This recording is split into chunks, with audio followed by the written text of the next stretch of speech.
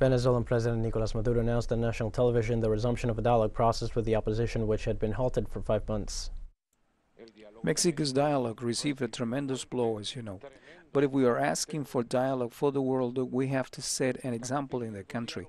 And we're going to reformat the national dialogue process.